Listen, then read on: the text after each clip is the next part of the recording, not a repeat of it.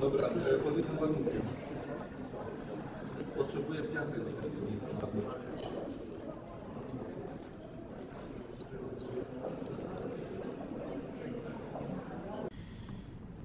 And then I remembered I needed to book a service on my car.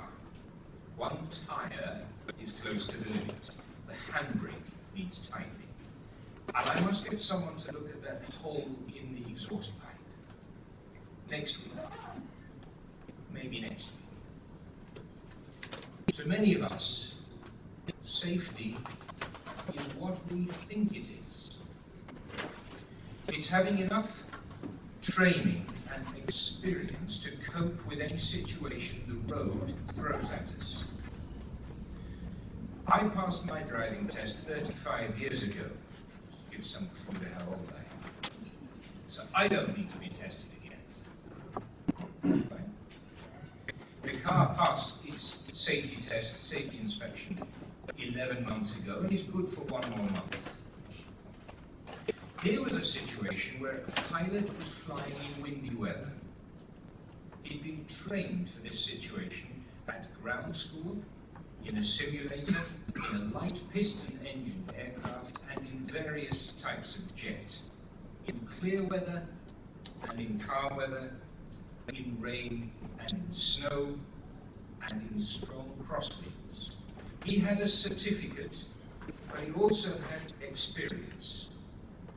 He was within his statutory flying hours, and he knew the capabilities of his aircraft.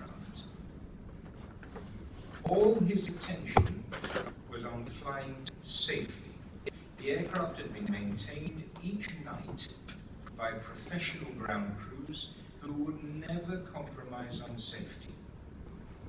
My life was in the hands of professionals, and yet I was scared.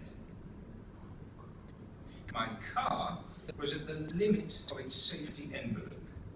It hadn't been maintained properly for several months. I knew there were areas for concern, and I also knew that I hadn't slept properly for 18 hours.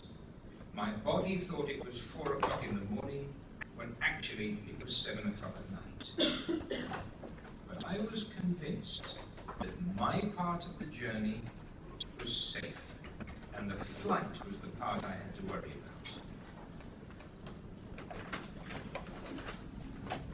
Ladies and gentlemen, today is not about aircraft, and it's not about cars, it's about safety. And the point I'm making here is that few of us really appreciate that safety is subjective. My acceptable level of safety depends on my experience. Your acceptable level of safety might be more stringent, or you might feel that I'm going a little too far. In order to measure accessibility, regulators set standards and expect us to meet those standards on every trip our ships make. If we cut corners, if we fail to follow what is regarded as best practice, 2 things can happen. We might get away with it. There's no accident, no one is injured, no damage to your vessel, no pollution. Or there might be an incident and you look foolish. Shipping professionals usually follow best practice, but investigations of an incident will reveal that minimum standards often overlook unusual circumstances. The incident report then outlines the events that led up to the accident, the events themselves, and the lessons the industry can learn. Look, we all know that shipping professionals are under increasing pressure, and the dangers of overlooking a vital stage in the navigation of a ship, or the management of a company, or the handling of human resources can lead to serious consequences. My task today is to look at the role of the media specifically related to maritime safety, and specifically here in the Baltic Sea. My initial point is the media will not care whether professionals have been properly trained, how much pressure you are under, or what the circumstances are. For the most part, the media sees an incident in isolation, an event, an accident involving life, or pollution, or damage to a ship or a berth. The media wants to know who is to blame. And whether we talk about the trade media, the general media, or the new social media, frankly, the level of professional knowledge is thin.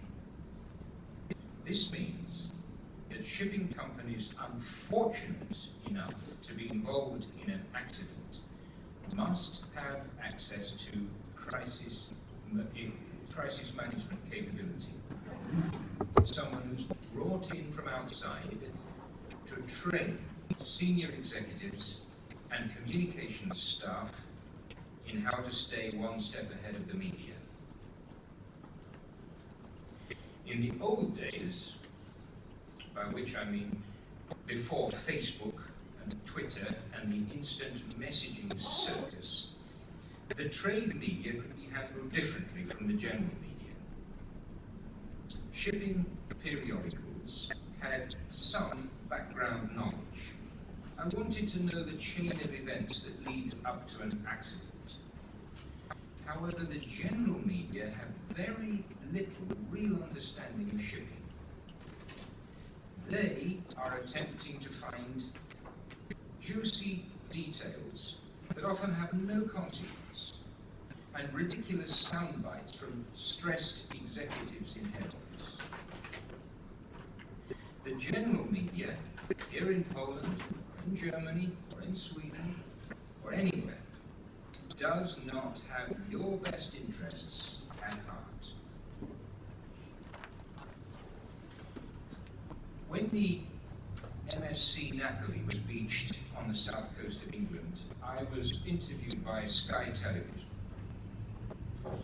In the background, there was film of bounty hunters streaming down the cliffs to pick up whatever they could from the beach. Nappies and motorbikes were the two things that I remember most clearly.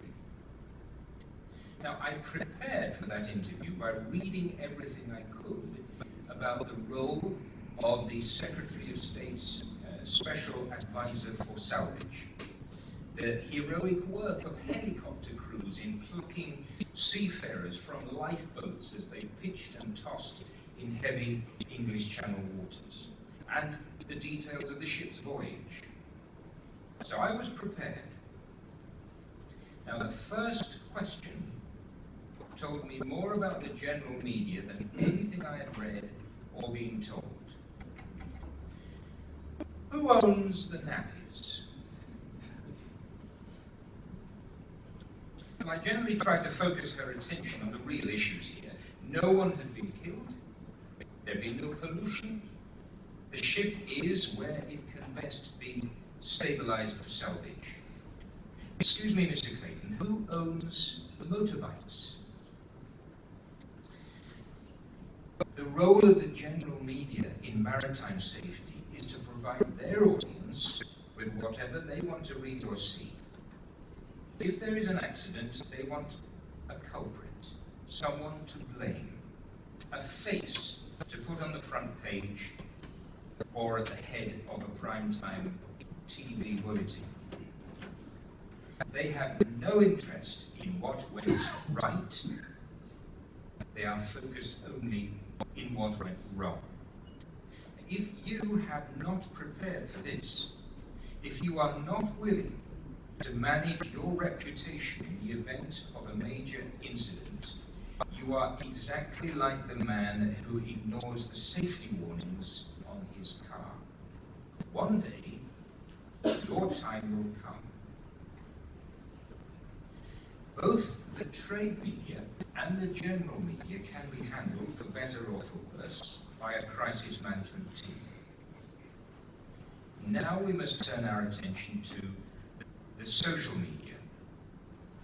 This has changed the role of media in maritime safety beyond all recognition. The driver now is not what was the chain of events that led up to the accident, or even who is to blame. The driver is speed. Getting the message out fast, updating it minute by minute, adding your own observations or thoughts to that swelling mass of sentiment. How can a company hit by an incident involving loss of life or pollution hope to counter this tsunami of ill-informed sentiment? In truth, social media is so new that no one has been able to demonstrate how it can be done effectively.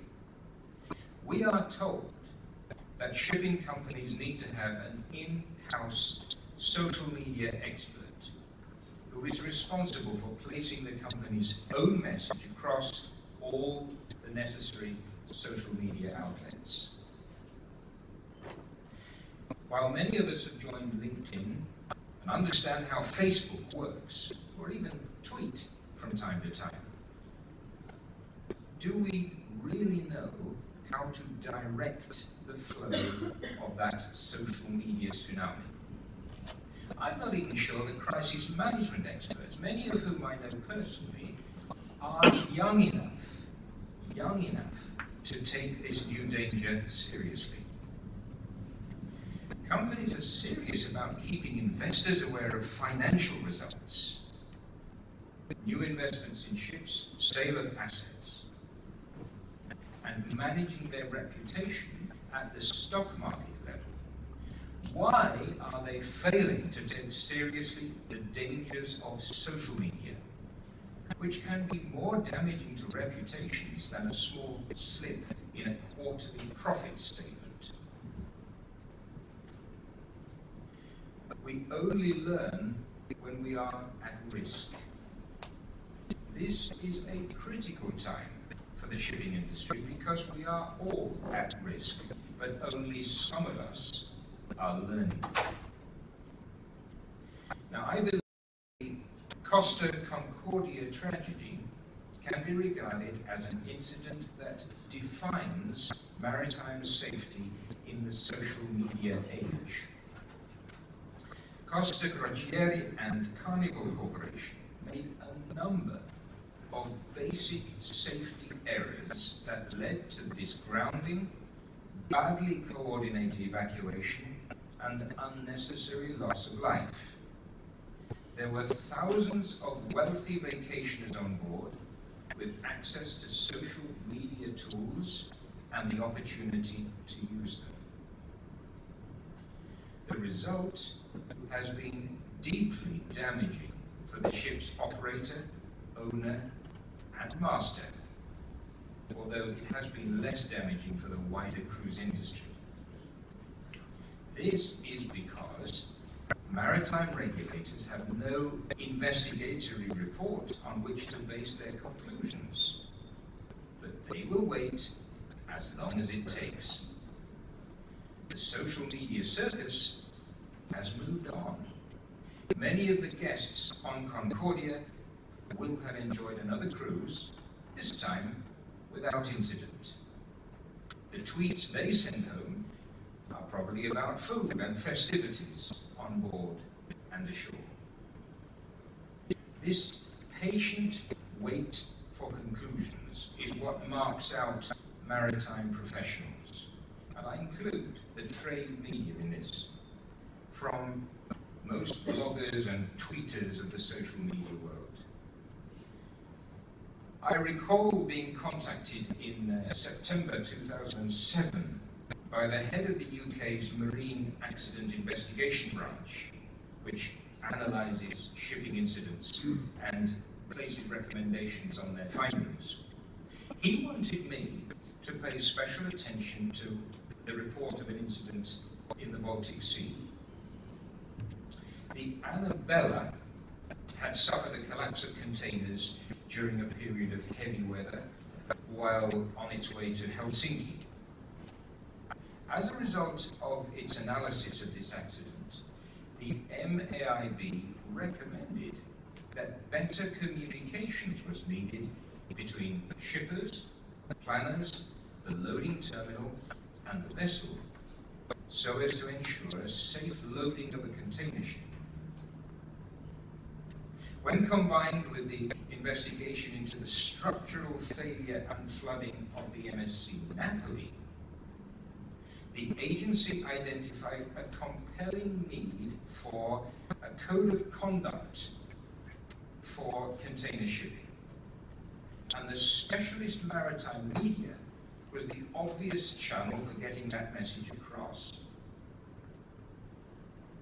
Earlier this year, in the February 2013 issue of Safety at Sea magazine, which is a sister publication to Fairplay, we read that extensive coverage of the dangers of counterfeit life-saving appliances was rewarded when the crew of a Unicorn-managed liquefied natural gas carrier checked their own man-overboard signals and discovered that they were carrying one of the counterfeit beacons.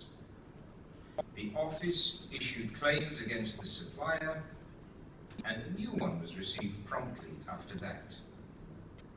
Keeping seafarers and their employers aware of developments in maritime safety is one of the responsibilities of trade publications. So the maritime media continues to play a role in identifying bad practice, commending good practice, and encouraging everyone involved to make safety their top priority. Thank you for listening. May you travel safely.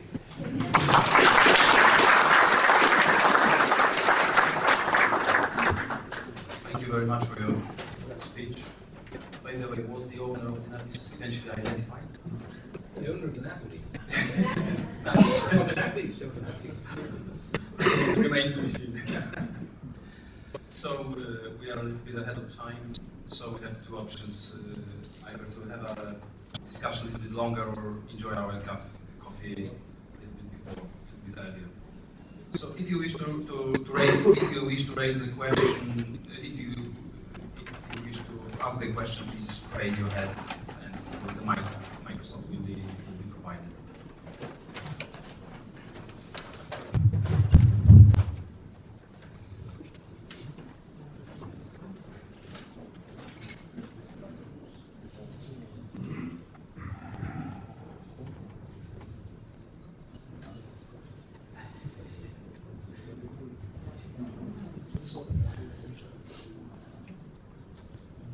So I will start with a question to Mr. Yeah. Well, sorry to start on a low note, but what's your opinion? Who will be the ultimate payer of all these new measures concerning the scrubbers, low sulfur fuel, LNG installations? Well, the logical question will be the consumer, but I'm afraid it doesn't work like that. If you go back to the sulfur, for instance, then, as I explained, you will have a modal shift, because the transport cost by sea will be much higher, so that road transport may take up again things which were previously overseas. Another thing, but I'm not going to dwell on that because all of Sweden will do so later this afternoon, is if you look at all the costs involved, be it through installing scrubbers or for using LNG or using compliant fuel. If you go today to a bank, which often a debt-loaded ship I usually have to pay debt, and then you ask for money to invest in a scrubber. The bank will look at you and say, you should have your brains tested. So this is what we are facing today. But again, on that, Olaf will don't go in his thing, but that will be a consequence, and that is not enough realized. Same with the discussions. There was an announcement from the Singapore government at Singapore Maritime Week last week that the port of Singapore is going to offer a 25% discount to the tariff, port call tariff, for any ships that have a scrubber fitted. So while I take on board Alphonse's view that the consumer should have to pay for it, I think the real answer is that the payment must come from within the industry. And Singapore is always a lead proposer in these ideas. Let's see if we can do something similar in the Baltic. May I comment on that as well? What does it mean? Yeah.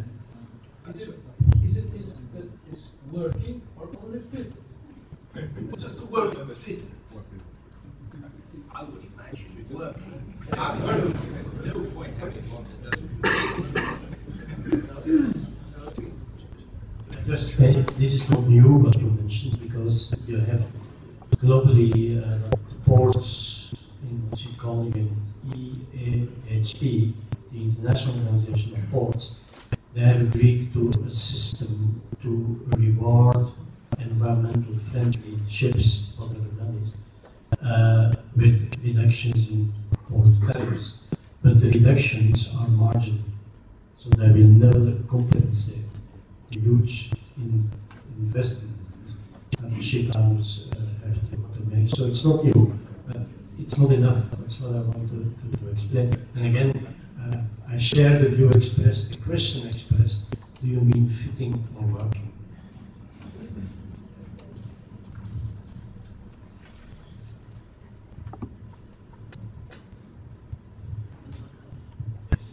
Thank you very much. Francis, I'm here from Denmark, and you know we have a large Russian fleet. And I have noticed when we discuss all these environmental issues that the ship owners are watching each other very carefully, and not very many ship owners are engaged in investments at the moment. And if you look at the regulation, it's in 2015, so it's tomorrow more or less. So why do you think that the ship owners are not really going into business here, as they normally do? We have studied that a little bit and asked them, of course. And do you think, or do you, as a very large association, do you hope for the regulators to change the rules, or are you just watching what will happen here? But you're very busy now, I think, if you have to do everything by 2015. This is a fair question. And you could have put it in the form attacking me and saying, why do shipowners not? That's not only happened. Now, when this decision was taken in the IMO, the many governments, EU governments involved in this decision, EU governments of what we often call SECA countries, they realized that something went wrong. And some of them gave an indication that possibly we have to go back to the IMO and change this whole thing into another percentage. That was the initial step of governments. And later on, some governments came up with suggestions to go for exemptions or exclusions for a period of, say, 5 years. But it didn't fly, it didn't work, because there was no unanimity, not even between the SECA governments. that explains to some extent that somebody was waiting for a solution to correct the wrong. But in the meantime, the ship owners involved have not been sitting back and waiting. Some are testing scrubbers. Some have installed scrubbers with subsidies. Some have ships with LNG. Initially it was only Norway through the NOx fund subsidized. The Viking landing is also subsidized. So in a way the initiatives taken up to date are subsidized. But that doesn't solve the problem as yet, because as I mentioned in my presentation, even if all of them would say we installed scrubbers, you can never deliver them by 2015. And it's not a question of complacency of ship owners, but rather ship owners faced with the wrong decision in the IMO, member states realizing this, but not knowing exactly what to do about it. That's the only explanation, much to my regret, that I have to give.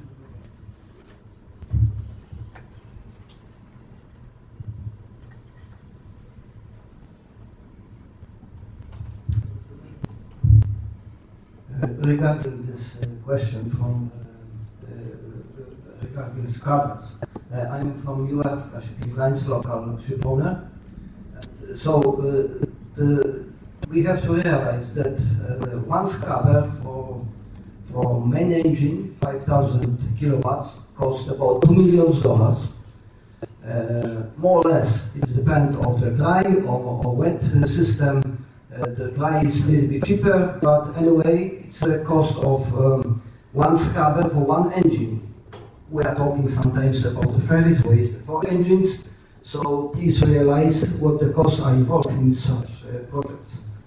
That is the one, let's say, question. The second is, there is a general rule for the classification societies that if you are installed equipment, it must working.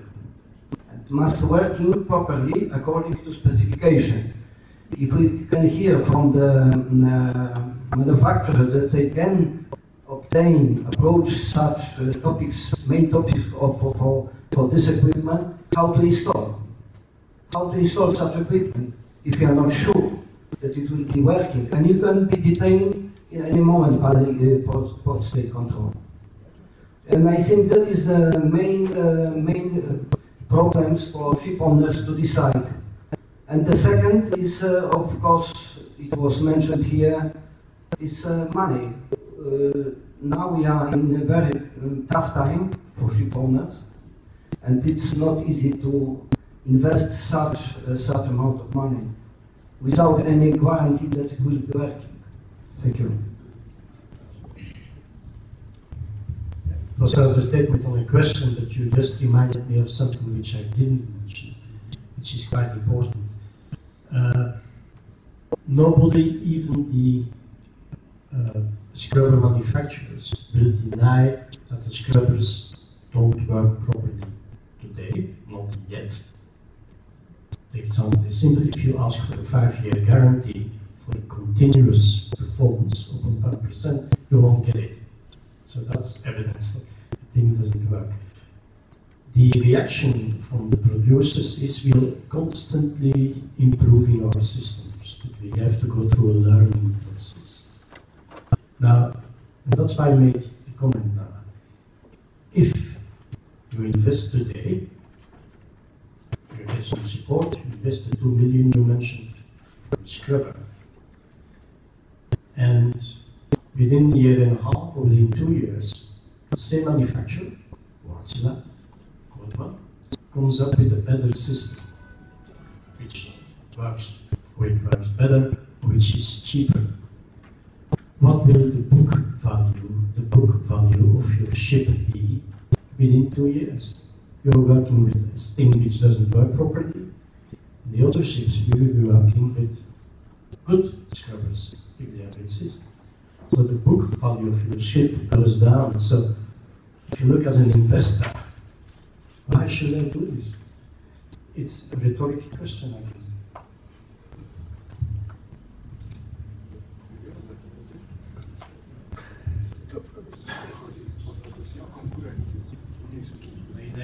Maciej Pawłowski from Polish Register Shipping. I have a question to Richard. You mentioned about the Coastal Concordia disaster. And my worry is that this lesson will be lost. And the final emphasis will be on tightening various procedures on board the ship. But the disaster indicated that there are also weaknesses in designing of ships, and not much is discussed on this point of designing, on the aspect of the proper designing of passenger ships. In fact, the ship sank in a short time, say about 1 hour. Whereas Titanic, it took half a day to sink. I mentioned about another accident in the Northern Sea, Baltic case in December, sank within some 15 minutes. It was a modern ship built 5 years ago in Bulgaria, having many decks. And do you think IMO and the profession will manage to learn more than only regarding the aspect of various procedures on board the ship?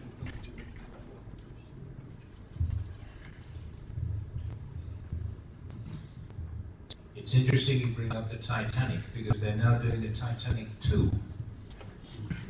And they were trying to rebuild the original Titanic, and I think people said to this mining investor, there have been changes made to the safety of cruise ships over the past 80 or 90 years, but he wasn't having any of that, so I'm not sure he'll build the original Titanic.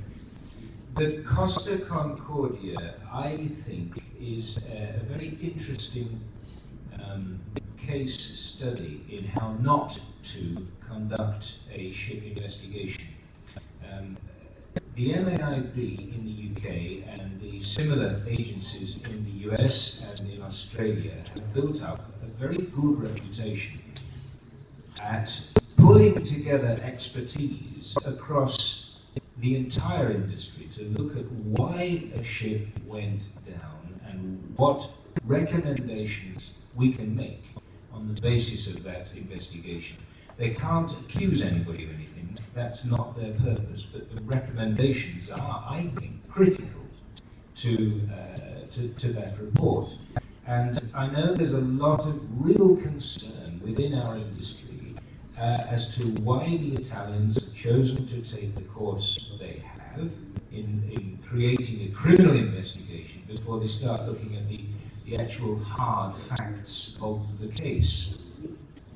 But as I said in my presentation, once we allow the emotion to dissipate on this, and I think it's already gone to some extent, we really do need to look at what actually happened and how we can prevent that happening again. And to some extent, there is a naval architectural case to be put as to whether this is a failure of design and a failure of construction, or is it just that the master was an idiot?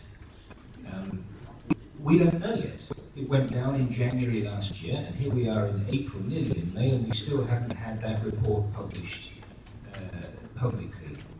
So I thank you for your question. I think there's a lot that's going to come out on that, but I'm disappointed that it's taken so long.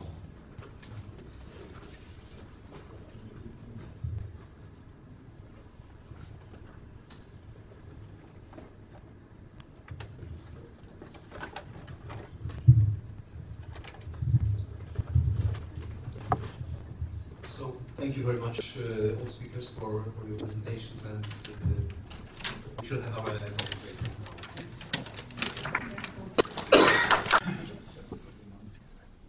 Well, thank you very much for inviting me to this conference, and I know it's number 5 in a row, and they have all been very successful, and we also have the book with all the papers we can read after the conference. It's very professional how you do this. And we are very happy to tell you something about the risk and the risk models and the safety and dangers that we all face on the sea. And we have, as the chairman said, been working on that for a couple of years. Of course, I'm from Denmark, and I will look at it with Danish eyes. And you can see here a little map of Denmark and the Danish kingdom. And you have to imagine that we are a little bit split when we talk about safety at sea in Denmark, because to your right you can see what we are talking about today. It's the Baltic Sea, very, very busy sea, and the Danish straits, the very dangerous straits, narrow straits in Denmark, has to carry all the traffic in and out of the Baltic Sea. And of course, that is our main concern in Denmark. When we talk about safety, it's the passage of the Danish straits. And to the left, you can see a part of the Danish kingdom, it's Greenland. And of course, we have completely different concern up there. But it's very dangerous as well, I can tell you.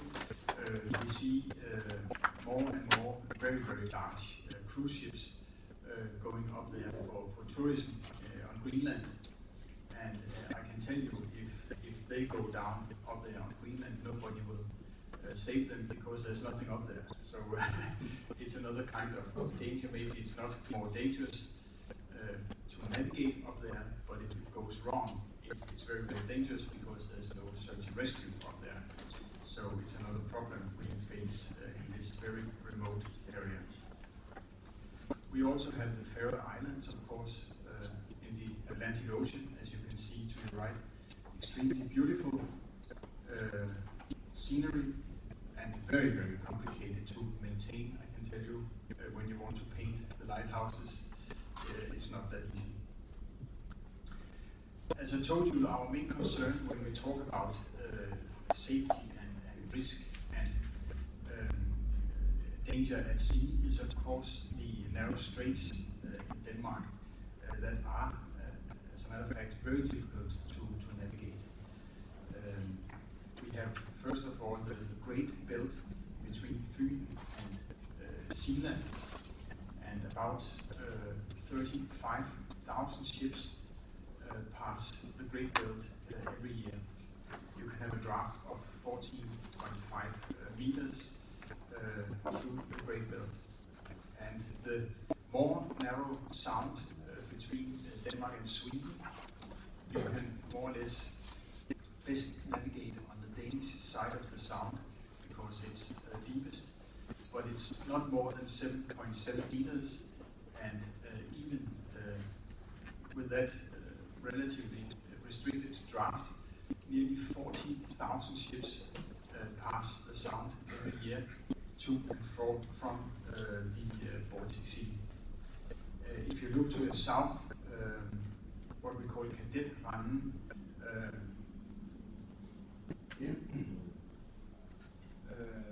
almost 70,000 ships pass that narrow point every year, and 10,000 of these ships are big tankers with oil, mostly to and from the Russian ports. Of these 70,000 ships, almost 40,000 ships go through the German Kiel Canal, and more to your left. And this is a real picture. It's based on AIS at the very narrow place in Denmark, and you can really see how narrow it is and how much traffic. Look at the pictures there. It's of course a little faster than normal, but it gives you a good view on how busy the waters are. And you can see some very scary situations there. And this is real. It's not something we made up. It's a normal day in Denmark. So what are the challenges to safety of navigation in these waters? Do we see increasing traffic? Yes, we do. As Madam Montesi told you, everywhere we see increasing traffic at sea. Maybe the scrubber problems and the environmental restrictions can help that picture. I don't know that, but we see increasing traffic at sea, and we see increasing oil transport in the Baltic Sea because the Russian ports are exporting more and more oil, and that goes by ship in the Baltic Sea. We also see larger ships, much larger ships, and also the ferries, lots of ferries, and they go faster and faster, the ferries, to compete with other means of transportation. And as we heard, it's also getting more and more complex. There are more and more users of the sea, more pleasure crafts, more wind farms, complicated fishing industries, and so on. So it's getting more complex, and that's why we have said that we need a technology-driven risk attention to deal with this. We in Denmark believe strongly in AIS. We do not believe that much in LRID anymore, but it's still there.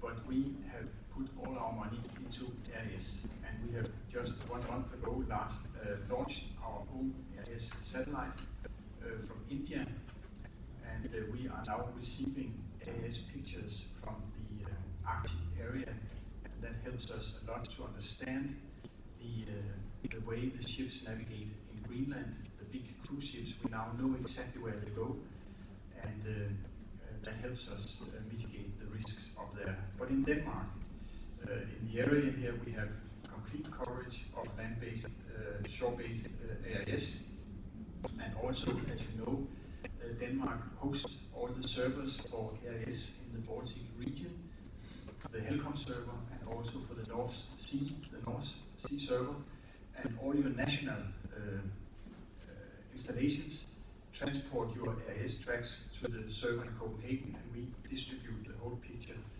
back to you. So all of the countries around the Baltic Sea and in the North Sea should have this picture of AIS covering the whole thing. And AIS is the basis for our risk tools and risk assessment. We base everything on AIS now. AIS has made a revolution to understanding the ship traffic. Let me give you an example. This is one of the most dangerous points in passing the Danish Straits. It's called Hatter.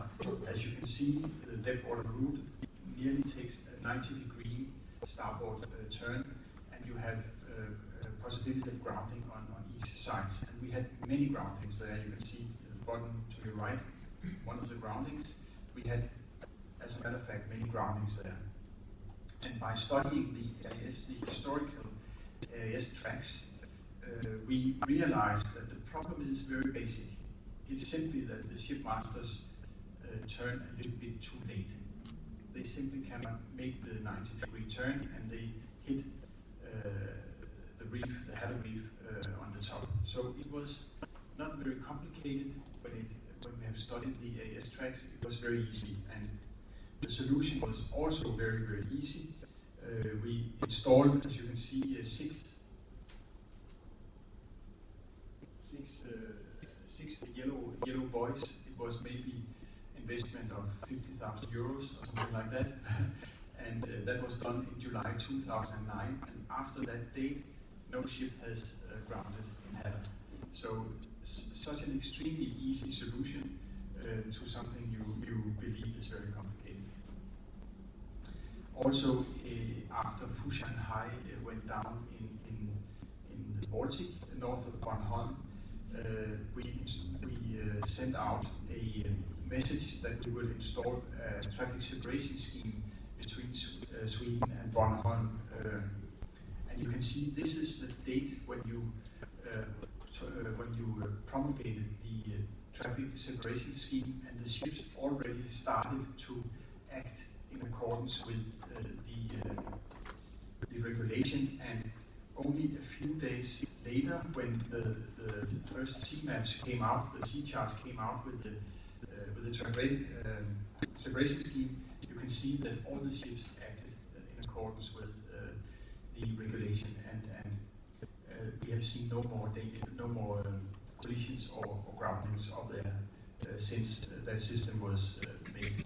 So again, you had a very easy solution and a very easy way to prove that ships are actually doing what you tell them.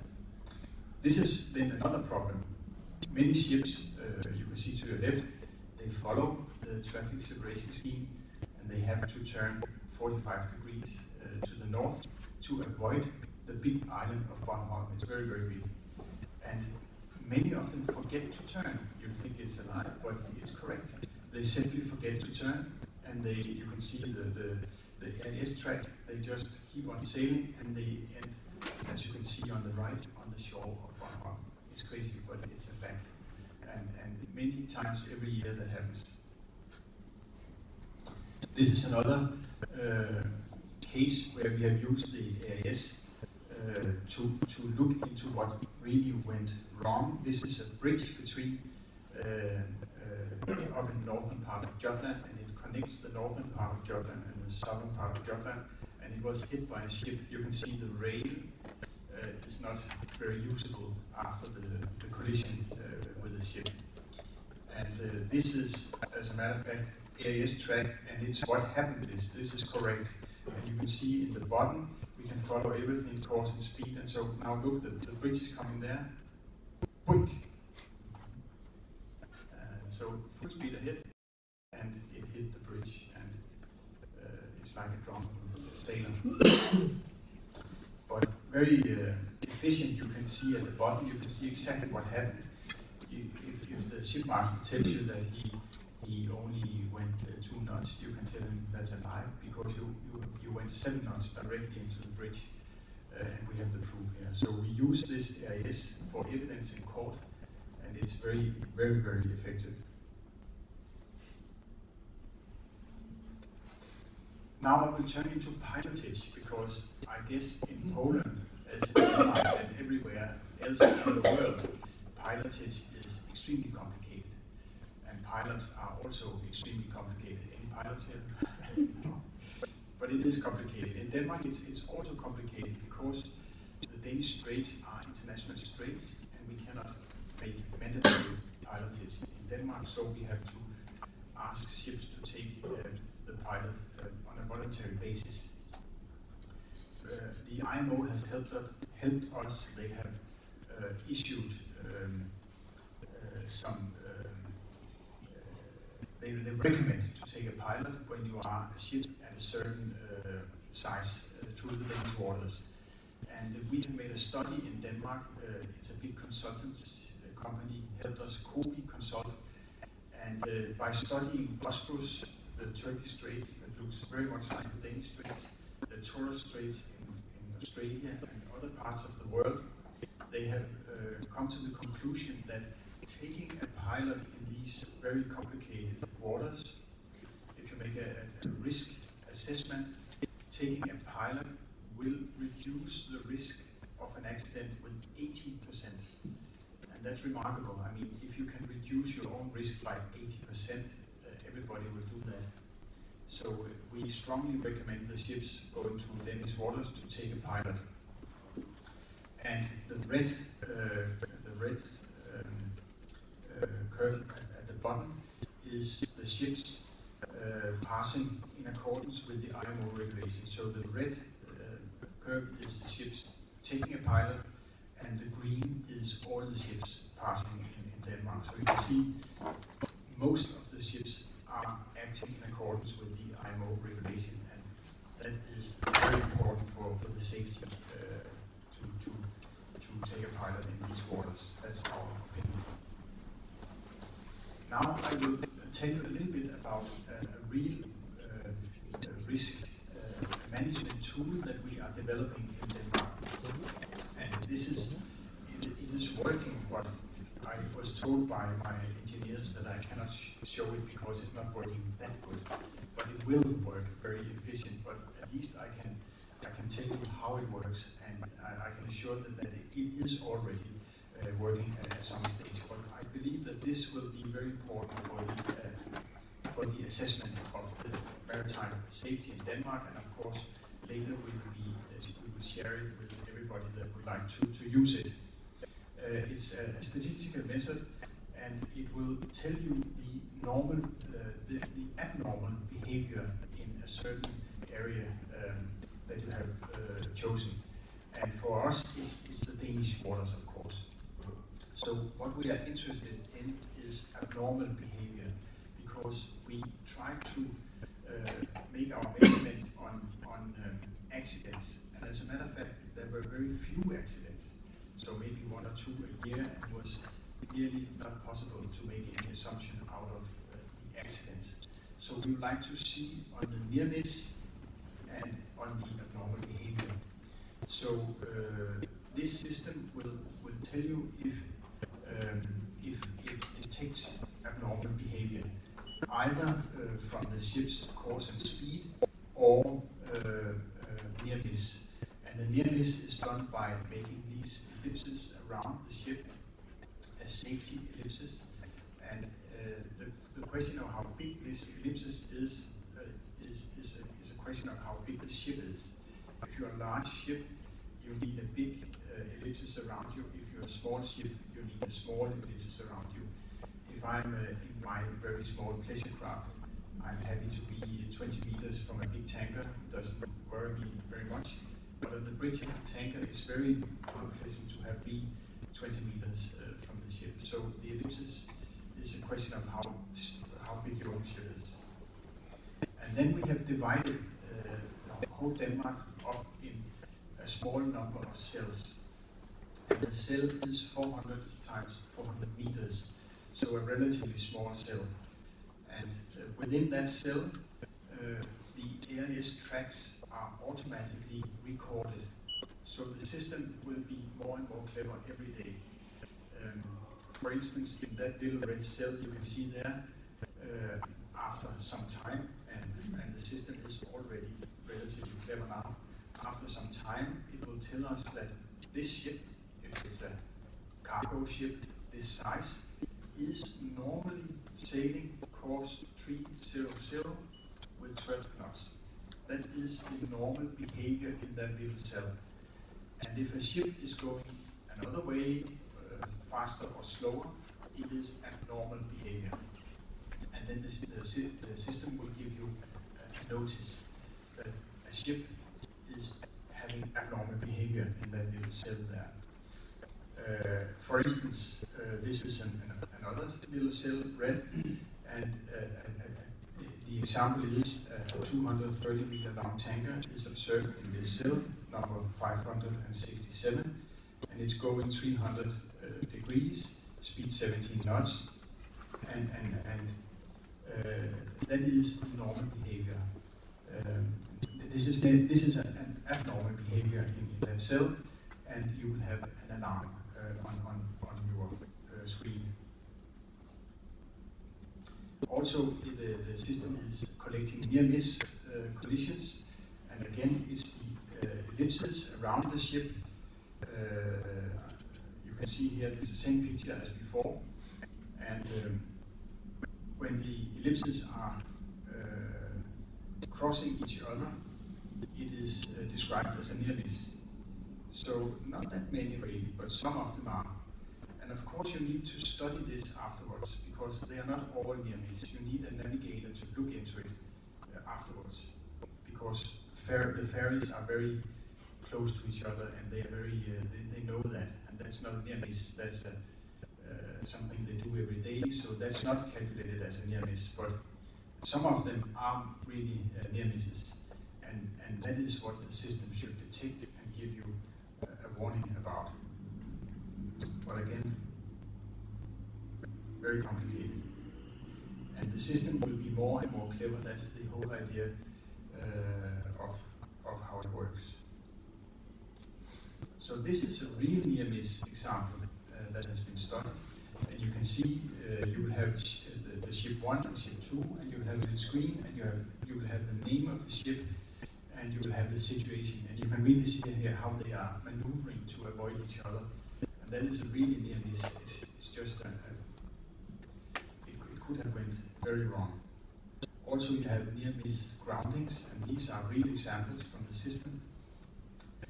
The ship to your right is doing the right thing, turning to the left, and the other ship had only 1 minute to hit the ground there. Eventually it turned, but it was a near miss grounding, and that can be used for risk mitigation. Then I will tell you shortly about what we call the IRAP Mark II system. IRAP stands for IALA. Are you familiar with IALA? International Association of Marine Aids to Navigation and Lighthouse Authority. Very easy name. I guess all your countries are a member of IALA, and you can get this system for free. It's available, I guess it's almost available at their website, but otherwise you can get it, and it's used everywhere in the world now to make risk management, and also recommended by the IMO when you make risk management in waterways. It stands for IALA Waterway Risk Assessment Program. It's based on known theories by many people, and it's a probabilistic and quantitative system, and it counts for collision scenarios and grounding scenarios. And it's a very basic algorithm. It's simply the number of annual groundings is the number of grounding candidates and the causation probability. So it's very, very easy algorithm. And it's also based on a number of assumptions, of course, that you can read here, relatively easy assumptions. And then, based on many statistics and interviews, and IALA has made some default causation probabilities that you can read here. We are working on head-on collisions, overtaking collisions, and so on, and you have the causation factor to your right. And that has been tested against historical scenarios, many places on the world now, on the globe, and it matches with the history.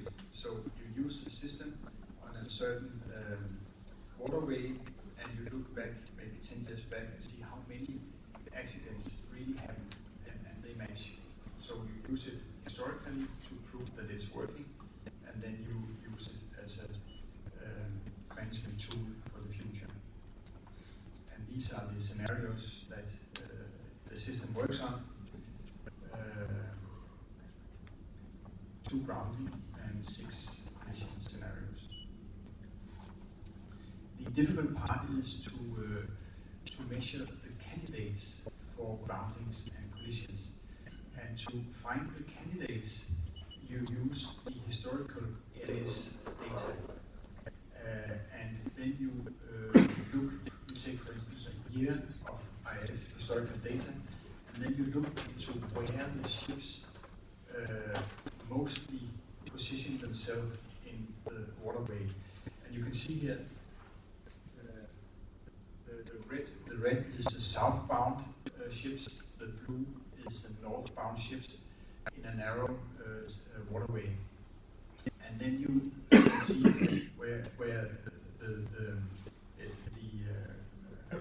where most ships are passing, it's the highest point, and where less ships are passing, it's the lowest point. And then you can simply find the number of ships that are candidates for grounding in this area here.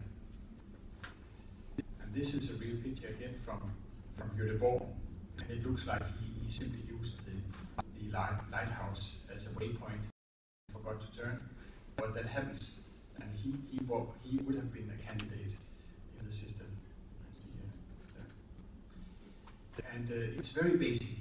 The use of the system is extremely basic, and we just had one of our engineers in Papua New Guinea. He spent a week and then he had a complete risk assessment of the waters in Papua New Guinea that they should use for submission to the IMO. And you simply define the area, you gather sea charts, you define the route, you allocate traffic to the route legs, you define relevant grounds, and then you simply do the calculation, and it's just to push a button. The system looks like this, and this is you define your routes. I think this is the Gulf of Oman. You use the historical AIS, the tracks. You define the legs that you would like to make your risk measurement at, and then the system will calculate, as I told you, where most ships are passing in the route that you have chosen, and which of the ships would be candidates for grounding or collision. And then you push a button, and at the bottom to your left, you can simply see a number that will tell you the risk for power groundings, drifting groundings, and so on. That is accepted by the IMO. You can also have a visual picture. The darker the color, the higher the risk of an accident. So you can plan where you will put your buoys and aids to navigation, and you can do that cost effectively. And then you can automatically upload to IALA website so other people can use it. So that's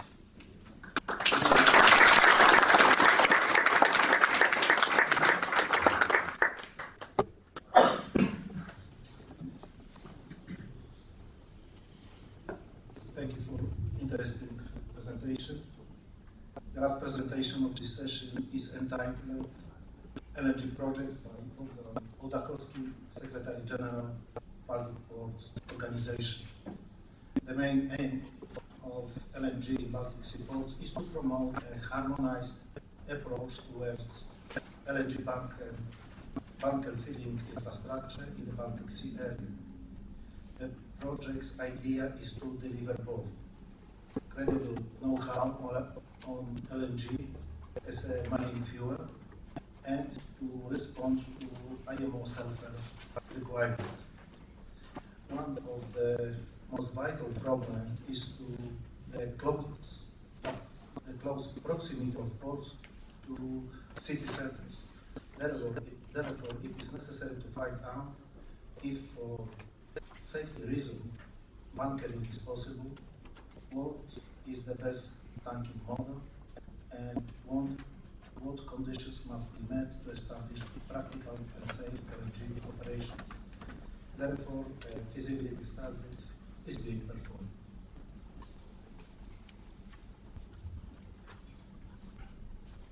Thank you very much. By changing the presentation, I maybe should say that I'm not sure if I will be able to tackle last questions that you raised. The project we just started, and of course we are dealing with safety issues while bunkering, but I'm afraid I'm not able to give a real answer right now. Yes, thank you very much. I think the last speech was very exciting, and I'm not sure if I can compare it with moving ships around. But I'll try to do my best to keep you awake for the next 15 minutes. Yes, let me start with a short introduction of Baltic Ports Organization. We are the biggest organization gathering the main ports from the Baltic region. You could see a map, I hope, with the dots, and the dots are members, and the members are all from all the countries around the Baltic. And I just realized that we don't have anyone from Greenland. Still, it is a part of the Kingdom of Denmark, but no port from Greenland yet. We deal with different issues, as you can see, and we also deal with EU affairs. And when it comes the question of consequences of sulfur regulations, of course, this is a real issue for the maritime business, including the ports. And we were, as a ports organization, we were raising our voice quite often, trying to tell that the way these regulations come to force was not the best one. We are also trying to say to commissions that we have to, in Europe, we have to apply the same rules over whole Europe. So we don't want different rules in Baltic compared to Mediterranean, for example. But let's come back to shipping. I just want to show you two maps. The first map is showing ro-ro and ferry connections in the Baltic. And you could learn from this map where are the main paths of cargo. So you could see that the main cargo is going probably by ferry, but by ro-ro ships from Finland to Germany, also from southern Sweden to Germany. When it comes to passenger traffic, it's between the triangle of Helsinki, Tallinn, and Stockholm, and also, of course, between the German ports and Swedish ports. There is, of course, some traffic between Swedish ports and Świnoujście and Gdynia and Gdańsk, but not that dense as in other parts in the Baltic. We try to calculate how many ships are sailing in this sector. So for ferry fleets there are 117, and for ro-ro it's 75, so it's a bit less than 200 on the service in the Baltic Sea. Maybe I should say that what is in ro-ro ferry, it is the trade between Baltic countries. It's probably obvious. But when it comes to container traffic, it's a bit different. You can see that the loops, so the big ships are coming to North Sea ports and Aarhus and Göteborg and Gdańsk. Then the containers are being transshipped by smaller feeder vessels. And the cargo in containers are, of course, rather cargo going from further destinations like Asia. But again, we try to calculate the number of vessels in containers sector, and it is about 150. So, and the statistics, the trend shows that the feeders are bigger and bigger with time. But the question, of course, is what happened with all these ships? This is just liner ships after 2015, and the fact is that nobody knows yet. As I told you, we were, as a Baltic Ports organization, we were trying to follow, we were in the process of consequences of this sulfur directive and the sulfur IMO regulations. So at one side we were criticizing, but we said, of course, being on the side of the industry that criticized this development, we have to also take a positive role, and we try to see and somehow be in dialogue with the Commission what solutions we can find. And we've been to many meetings with the Commission, and we also studied this toolbox. Some people are saying that toolbox is empty. Toolbox that should support shipping industry and the ports when it comes to consequences of sulfur regulations. But we thought that the Commission come to quite good solutions when it comes to LNG. However, LNG is a very long-term development. It's not for So we have initiated among our members the project called LNG in the Baltic Sea ports. We have delivered the proposal for 10T Motorways of the Sea program in 2011. It has been evaluated by the Commission, by people in Brussels, and they accepted it. So what's the project about? The project is the network of 7 ports in the Baltic. If I can start from Denmark, it's Aarhus, it's Copenhagen, Malmö as one authority. Then it is Stockholm, it's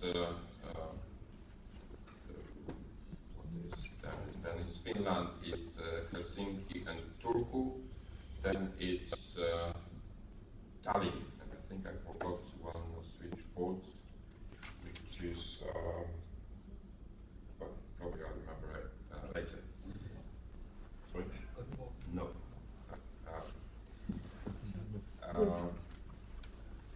Helsingborg. Helsingborg, yeah. Helsingborg. It's another Swedish port who is a part of this project. What's the objective? The objective is quite simple, is to try to develop and plan LNG infrastructure. Infrastructure for bunkering of LNG for ships in the future. And the other goal is to do it in harmonized way. So it's not like every single port is doing its own, it's harmonized approach. Well, you cannot read this, but this shows matrix that every port is doing their own planning, and then there is a harmonization approach. I try to zoom some of the activities so you could see, for example, what Port of Stockholm is doing. They do feasibility studies for LNG infrastructure in ports of Stockholm. They do the bunkering arrangements, so what to organize bunkering in the port. Safety manual, project study, so localization studies, investment plans. So that's the task that Port of Stockholm is going to. For example, Tallinn is also doing feasibility study, general plan for LNG facilities in Muuga Harbour, the main part of the Tallinn port. EIA reports, layout options, and also preparing the tender documents. Yes, so this is the real examples of what ports are preparing. And then when it comes to harmonization, between the ports, we agree that that harmonization means that the LNG infrastructure will be developed in agreed time schedule. That's the one point. The second point is that there will be a harmonization when it comes to design of terminals, for example, or bunker stations or bunker vessels. Then there will be, or there is a harmonization when it comes to preparing the safety rules while bunkering. And the last point is communication. So the ports agreed also to communicate with local societies that LNG is a safe fuel. Don't afraid about LNG. There will be also, or there is also a so-called stakeholder platform. So we are trying to talk with ship owners, what they plan, what ports should give the ship owners to be able to bunker LNG in the future. And I have to be honest that we are having the problem to get the real feedback from ship owners. I of course understand ship owners that this is a rather big problem, but in order to the ports to be prepared, we at the moment don't really know what the ship owners are planning. We also promised to deliver LNG guidebook that will be the guides not only for the members of the project but for the other ports. Yes, well, this is the organization chart. Well, maybe it's not that important now. Yes, and you probably know that there is a first vessels fueled by LNG sailing between Stockholm and Turku, and this is Viking Grace and quite big vessel, already on service from January. In fact, I've been with my colleague in Turku during the construction of this ship. It was in September, and then a few months later, she's already on the water, sailing between ports of Stockholm and Turku. And Stockholm and Turku are part of this project as well. When it comes to bunkering, there is a bunker vessel, and it is rebuilt from a small fjord ferry from Norway. So you could see on the left, on the right side, on the left side, the previous shape of the ship, and then below you could see the ship after rebuilding. And there was a ceremony to give the name to this ship in March. So in fact, as far as I know, between January, when the Viking Grace ship was already on the service, the bunkering was done from cisterns from onshore. So LNG fuel was taken by trucks from the small LNG terminal, 60 kilometers or so from Stockholm, delivered to the quay and bunker from the truck. But now the vessel is on the service. I just want to comment again the question of competition. As I said, BPO is very much aware of what's going on in this region. We think, as I said already, that the same rules should be applied to whole Europe. When we compare other regions in Europe, that's obvious that the cost of transportation in the Mediterranean will be cheaper than in the Baltic. So the cargo that goes from Asia, for example, can go also to the Baltic ports and being transported by land to Central Europe. So these ports from southern Baltic will be exposed to less stricter environmental rules, which will create not balanced market conditions. Maybe just one update. You probably have heard that EU launches so-called clean fuel strategy, including development of LNG in shipping. So it seems to me that that Commission very much promote LNG as a fuel. They said in this strategy that every port being part of core TEN-T network, so big ports in Europe, it's like more than 80 of them, I think, should have LNG as a fuel after the year 2020. So the time is approaching, it's running. I should also say that within BPO we have delivered another application, which is LNG in the Baltic and Black Sea ports. That means that another port joined this group of ports dealing with LNG, but also some Black Sea ports wanted to be a part of this initiative. Just to sum up, I'd like to say that Baltic ports go for LNG to offer LNG bunkering possibilities for ship owners in the future. But again, LNG of course will not solve the problem until 2015. At the moment we have only one ship, and probably this ship would not be on service without the support of the Finnish government.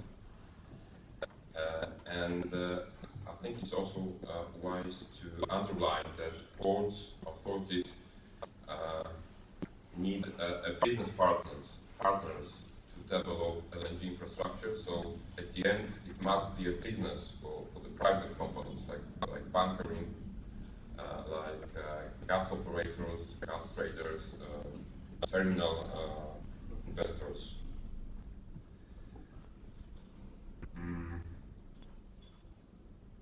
Well, I think I said that. As I also said, there is a big uncertainty what happens in the Baltic after 2015. So the question is still open, and I don't have any answer for that, to be honest. You're very welcome to visit the website of LNG, the Baltic Sea Ports. It's very easy to Google it, and if you need any more information, please contact me. Thank you very much.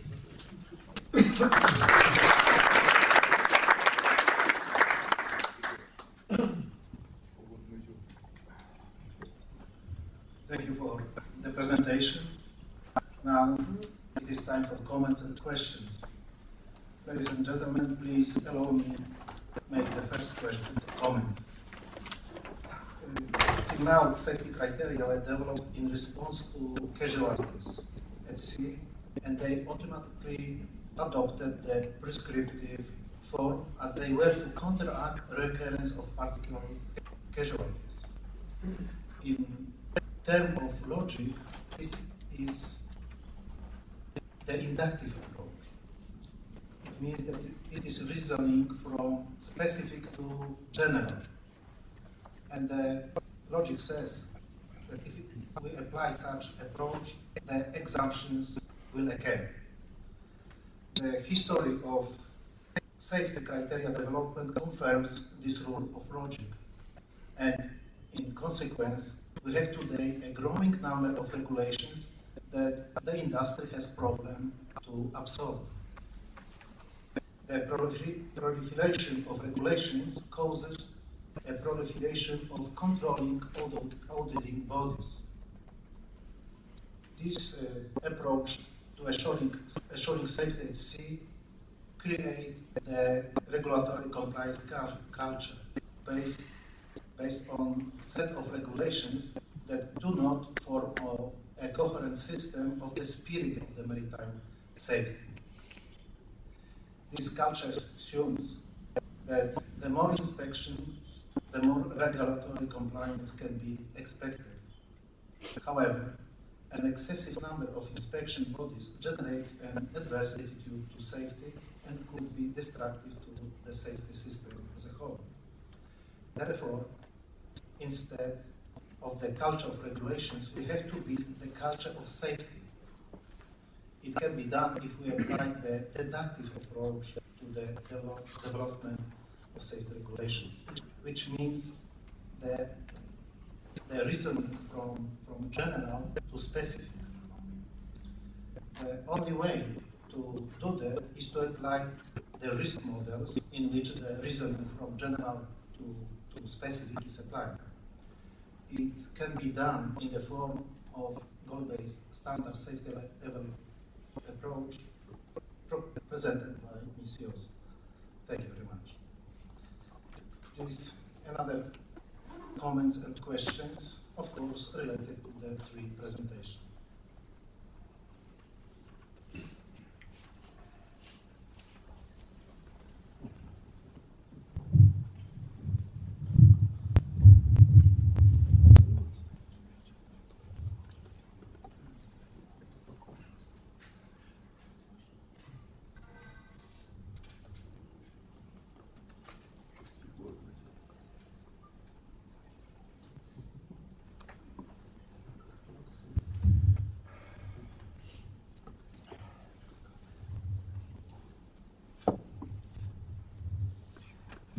I've got one question to the last presentation regarding LNG projects.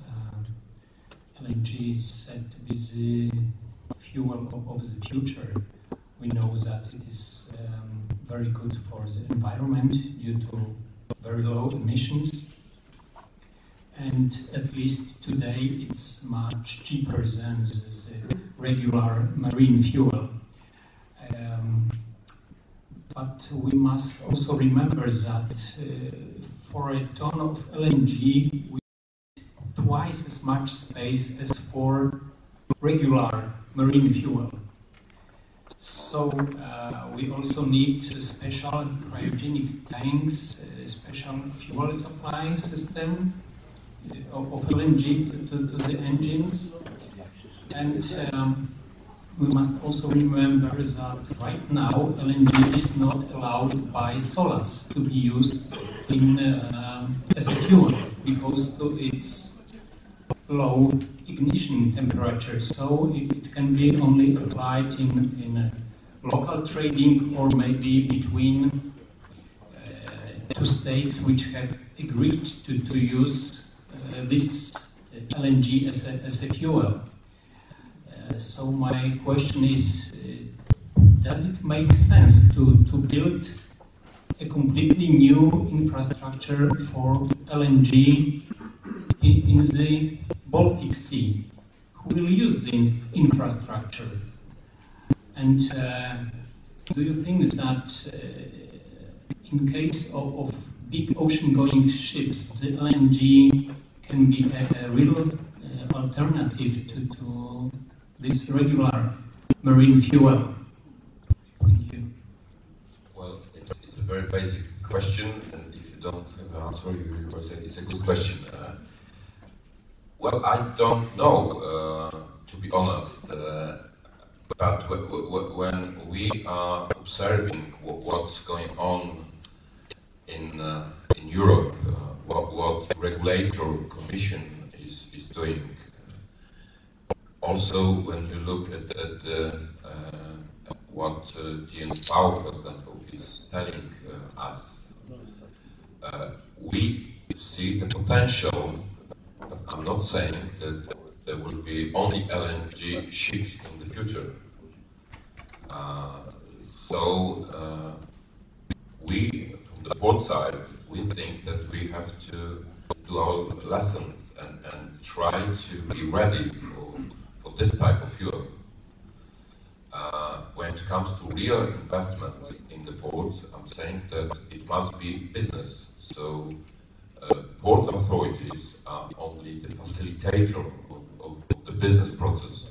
At the end, they have to find a real private businesses. So this will, in fact,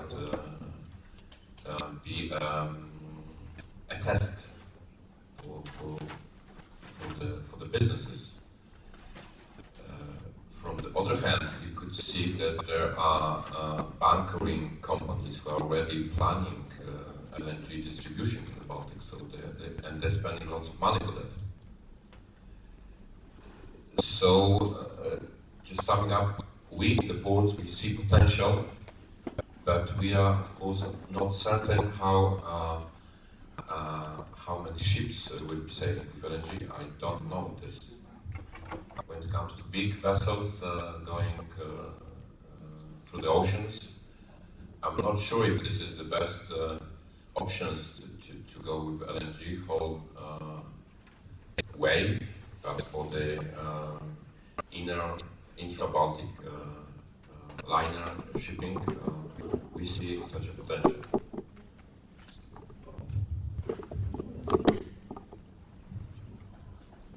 Okay, I have one question to Mr. Zakaria about the Ramona case, because I have heard the explanation from the other side, from the captain's side, how it happens, and up to him, he was ordered to proceed with good speed because the bridge was supposed to be open, and the ship arrived just in time for passing the bridge. But it was still closed because the train had been a bit late. That was from Fredericia to Copenhagen. So he had a very unpleasant surprise when he came around the corner. Thank you. It was not meant to accuse anybody of anything. It was just an example of how you could use AIS as evidence in court. We have investigated that case with the Ramona for a long period, and as a matter of fact, there are many things that went wrong. The communication between the ship and the bridge was not okay. The communication between the bridge and the train was not good. and he had too much speed. And no matter what the bridge keeper is saying, you should not hit the bridge with 7 knots. I mean, it's not the way it should be done. So there are many problems in that case, and it was not. I'm sorry if it was understood that way. It was not to accuse him of anything, but just to show that the EIS is a very powerful tool for investigation of accidents.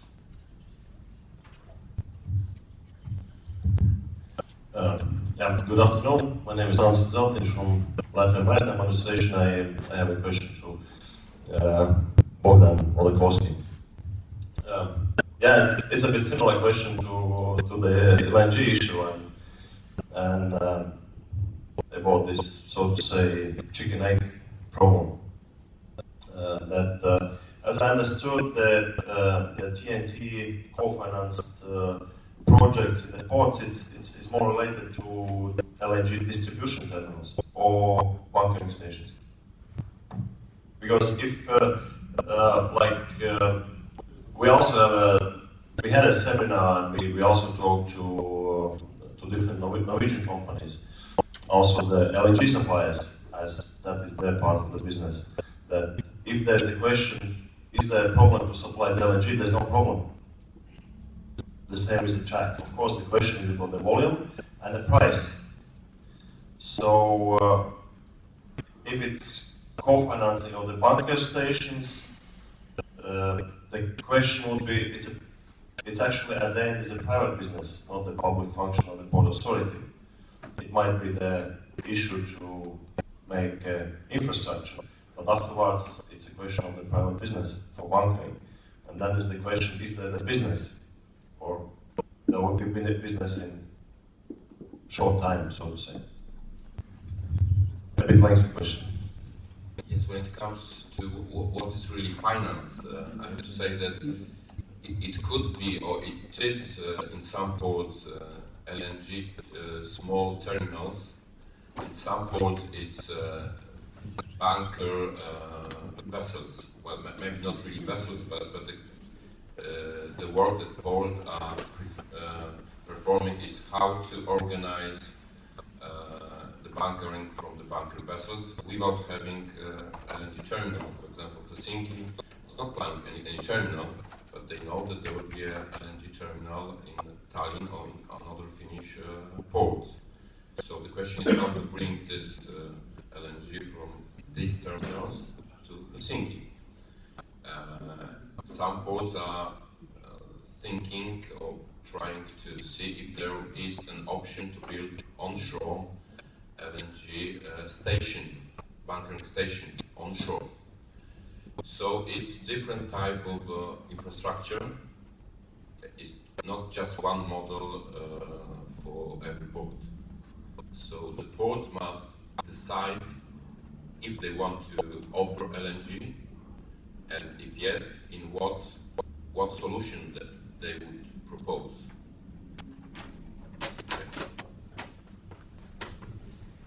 I have a question to Ms. Jost. I would like to continue what Dr. Jakowski said in his comment. What's your opinion when global standard safety level approach can become a prevailing method in safety assurance, and if it is so, does it mean that the conventions shall be rewritten, SOLAS, Argo, and so on? Thank you very much. That is a question where I would say I would have to give the answer in the past. Because we have already started, as I tried to explain with regard to specific exchange of what has been prescribed otherwise. How far you are 10 years? But for going further by allowing for an interchange, not for a specific design, but for a concept, we would have to invest in more research, I'm afraid, actually, because with the European funding projects on safe door and goals, we have now established how to actually achieve a risk concept and risk measurement, but we still lack risk evaluation criteria, and we still lack a general concept of how to define a number that represents safety. And that is where we have to learn by doing. So currently we are developing an IMO, an IGF code that is supposed to be goal-based. That is where ships will then be allowed to be designed to be fueled by gas, by different kinds of gas, not only LNG, but others as well, and where the functionalities that are meant to be supporting a safety case in these circumstances would then have to be followed. And likewise, the polar code that is developed. We are currently likewise rewriting the concept of life-saving appliances within solars, and with these three very different examples, we will then have to go back and review whether or not it does help to develop, let's say, a SOLAS for the 21st century. But if we were to do it as a full rewrite, we would have to invest time-wise and money-wise in working up two different safety standards in parallel, because we would still have to maintain an upkeeping of the current SOLAS and in parallel try to develop something new. That is something where I don't think, at least, we would be prepared to go for at this stage, because a new SOLAS would then probably need to have some economic incentives to actually enter into force. So my first choice would be to continue the way that we have started on in looking at specific areas where improvement is necessary right away, and try to rewrite gradually how updated SOLAS that actually allows for more technical development, and as Mr. Jankowski proposed, a development from generic to specific in a way of improvement. Thank you.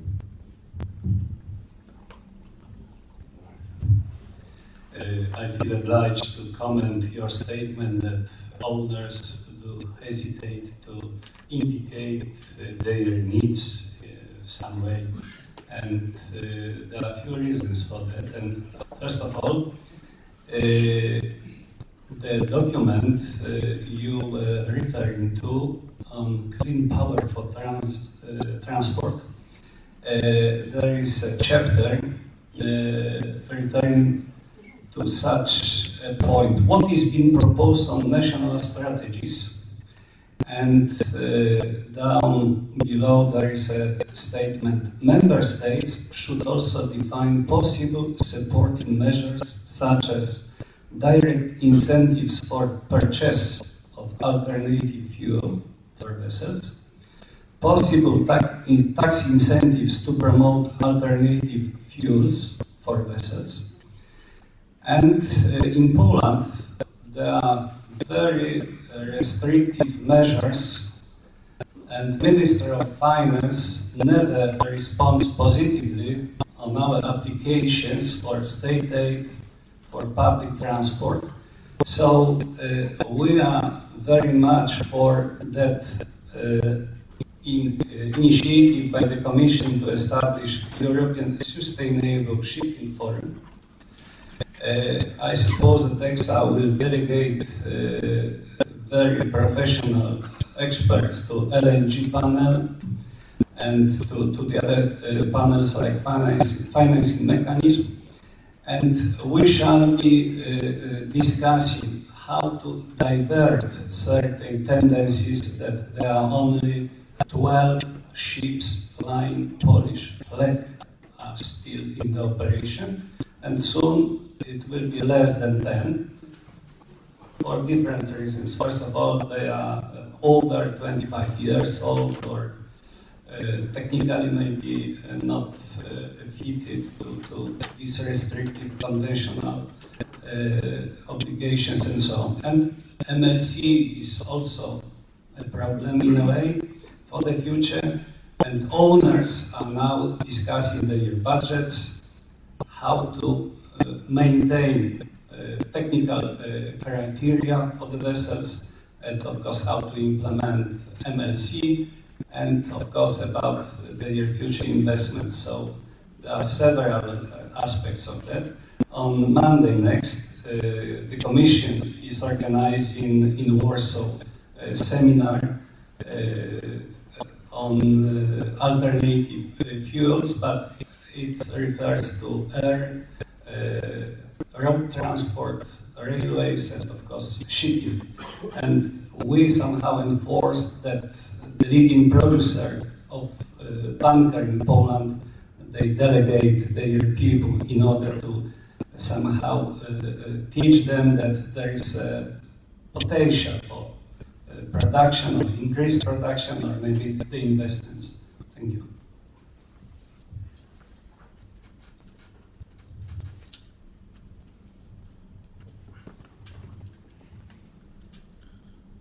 Another comments and questions? The last one. I can see. Thank you. I would like to thank the speakers and those who contributed to the discussion. Thank you very much. Now is a break for lunch. The session 3 will start 3:20 here. Now break for lunch. Thank you.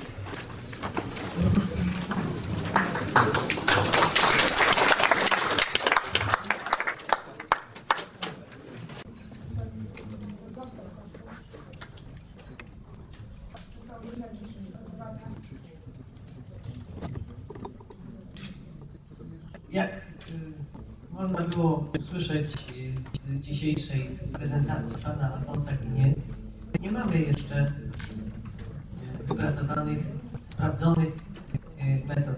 To praktycznie na dziś najpopularniejszą formą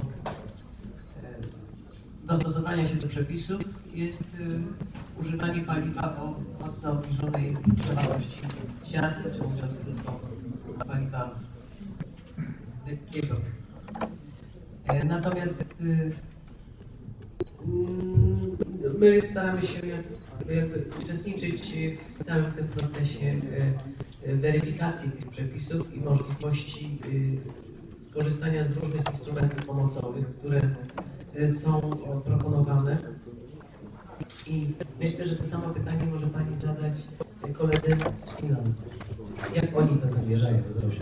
Ponieważ na dziś i wszystkie instrumenty pomocowe w zasadzie sprowadzają się do stawek bandery polskiej, co nie znaczy, że nie można zastosować różnych z takich projektów prototypowych czy badawczych, w których można by było również włączyć jako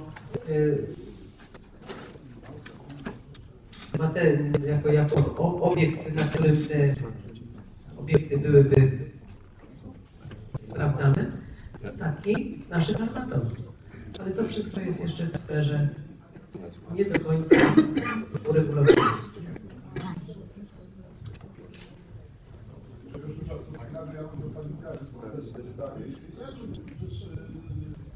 Armatorzy na Bałtyku będą mieli bardzo trudną sytuację. Czemu Państwo przyjmujecie takie przepisy, które pogarszają sytuację armatorów i w ogóle handlu polskiego na Bałtyku? Przepraszam Pana, można prosić o powtórzenie, bo jeden Jeszcze raz.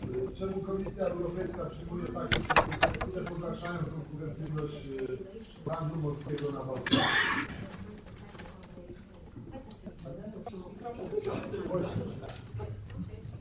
So why has the European Union adopted regulations which in fact are detrimental to the competitiveness of shipping on the Baltic?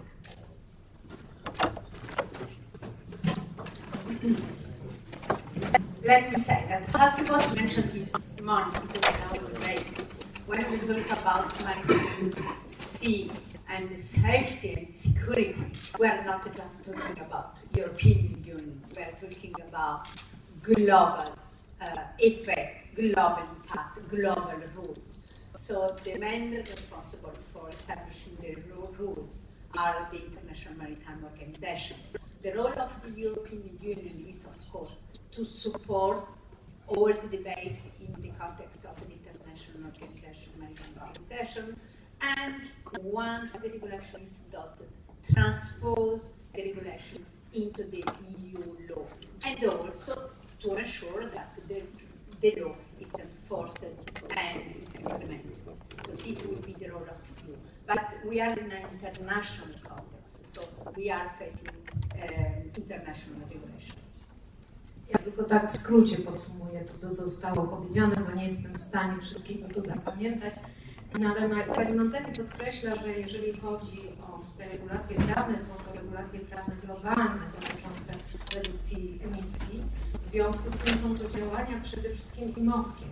I w zasadzie od IMO Unia Europejska przejmuje i własne regulacje w tym momencie wydaje, ale chodzi nam o globalne zmniejszenie emisji dwutlenku siarki i szkodliwych emisji ze statków. Czy akwatorzy mogą liczyć na pomoc Unii Europejskiej w dostosowaniu swoich statków do tych umów? So can ship owners rely on the European Union to provide some assistance so that they can comply with these regulations and new requirements which are issued by the European Union? What is for us at the level of the European Union that we have some different funds, and now we are discussing a new envelope for the period 2014-2020. It's what we call the funds, the new funds for investment.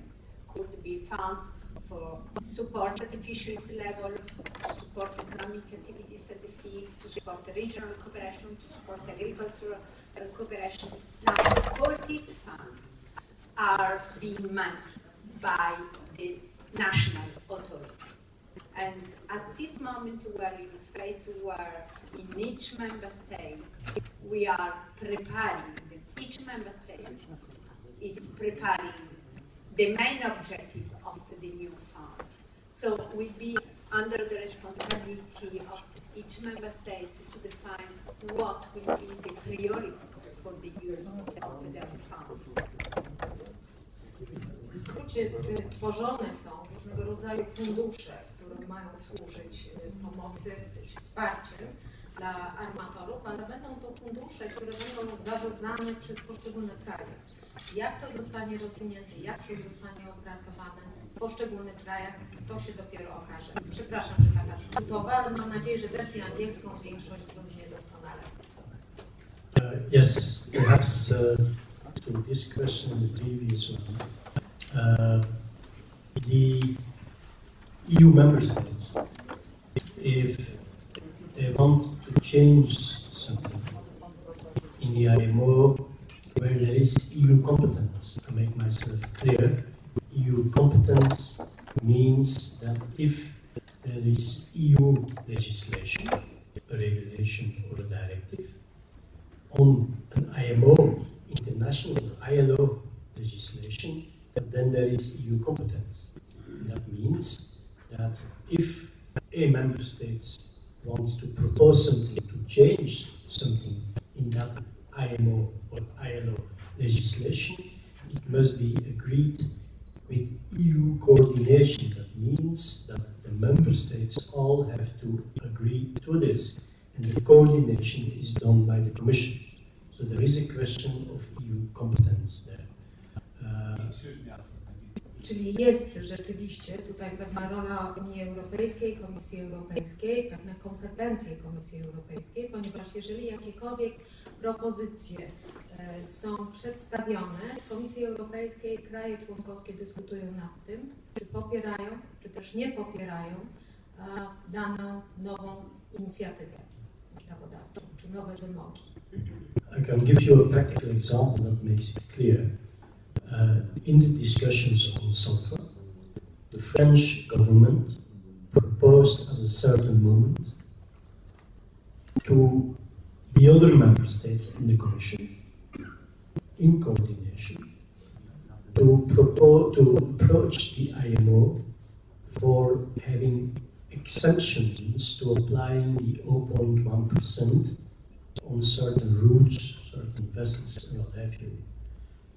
The French government only got support from 2 member states, so the thing was not carried on.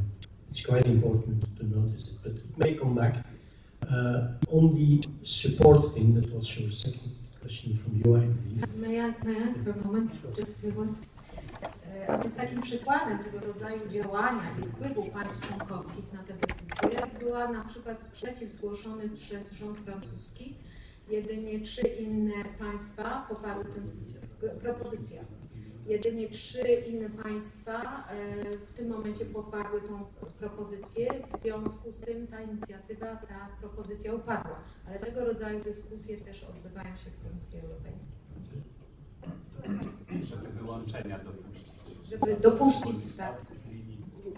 Żeby dopuścić wyłączenia.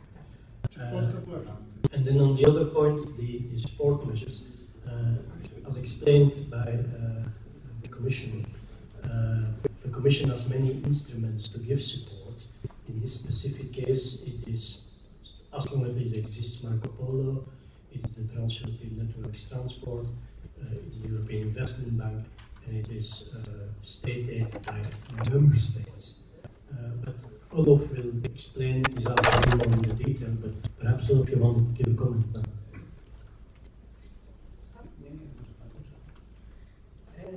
Pan Widen w 3. sesji powie nam więcej na ten temat i wyjaśni. Ja tylko mogę po prostu polecić Państwu posłuchanie tej 3. sesji. Niestety, jak zacznę notować, to zacznę Państwu tłumaczyć dokładnie. Yes, according to the national state aid, we have in Finland been now the first mover with state aid for scrubber installations. But I will come back to this in my presentation this afternoon. But we do have a big challenge. We have the time window open now for doing the applications for the installations, and we face a great methodology problem in the EU environmental state aid guidelines, how to implement, and that's an ongoing question. Thank you. Jeżeli chodzi o pomoc państwową w Finlandii, to w tej chwili mamy taką opcję, mamy tak zwane otwarte okno, czyli okres, kiedy możemy zgłaszać swoje aplikacje o dofinansowanie. Ale mamy jeszcze z tym wszystkim problem, w jaki sposób to realizować, w jaki sposób to rozliczać, a dalsze szczegóły usłyszą Państwo podczas mojej prezentacji. Może istotne dodać, że 115 statków podnosi banderę fińską, bo pomoc jest powiązana z banderą narodową. So maybe it's worthwhile also to add that under the Finnish flag there are 115 vessels, so it's quite a few, and the state aid is open only to ship owners who fly the Finnish flag. And has Finland established a special fund to this purpose? Yes, we have. The government has put in 30 million euros in the state budget for 2013 and 2014, and the aid intensity is 50%. So we can do investments for 60 million euros, and they have 50% state aid. Tak, rzeczywiście ten fundusz w tej chwili wynosi 30 milionów euro. Jest przeznaczony na okres roku 2013 i 2014. I trzeba pamiętać, że zgodnie z tego funduszu pomoc wynosi 50%, więc de facto można powiedzieć, że mamy 60 milionów euro przeznaczonych na unowocześnienie czy na dokonanie czynności, by te wymagania zostały spełnione, wymagania właśnie redukcji emisji. Co jest istotne, jest to w gestii w zarządzie ministra ochrony środowiska. And what is also important, this is within the capacity of the Minister of Environmental Protection. One of the journalists, what is what is the situation of the German flag? Is it increasing or decreasing? Any help from the government to the German ship owners? I takie pytanie jeszcze od dziennikarzy, od jednego z dziennikarzy do pani Jost. Jak wygląda sytuacja flagi niemieckiej? Czy w tej chwili jest wzrost ilości statków, czy też nie? Oraz czy planowana jest jakaś pomoc dla armatorów? Thank you for this question. And first of all, is this better? Thank you for this question. And first of all, I would like to mention that, of course, we support German ship owners and we support coming under German flag. Having said that, I must admit that we had a national maritime conference only in the beginning of last week, and the outcome of that is I'm not aware of because I was busy otherwise. I have not been there. I'm not responsible for these parts. I am solely dealing with maritime safety. So, if at all, I can only take your question back if you need more answers on that. Thank you. Także dziękuję za to pytanie. To bardzo ważne pytanie. Mogę tylko powiedzieć, że my wspieramy niemieckich armatorów. W zeszłym tygodniu odbywała się konferencja na ten temat. Niestety byłam zajęta, nie brałam w niej udziału, a więc nie znam wyników ani wniosków z tej konferencji. A poza tym w zakresie moich obowiązków leży tylko sprawa związana z bezpieczeństwem żeglugi, więc jak gdyby jest to troszeczkę temat z boku, na temat działań w zakresie bezpieczeństwa żeglugi. Mogę się wypowiadać, natomiast w pozostałych obszarach nie jestem najlepszą osobą do udzielenia tej odpowiedzi.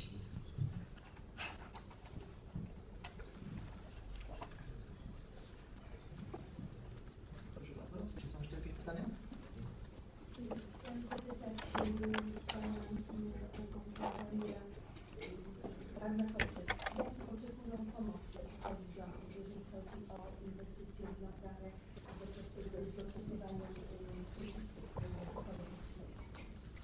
Mr. Guinea, I wanted to ask you, from the point of view of ship owners, can you tell us what kind of assistance do ship owners expect, need, or would like to see from their states to make it easier to comply with the regulations? A big bag of money. Wielką torbę pieniędzy. Joking apart now. It is evident, and you heard this morning somebody mentioning that the cost of installing of a scrubber, not yet installed, is about $2 million. So it will be much higher if you install it, to test it, and so on and so on. There are different figures going around from 2 to 5 million even.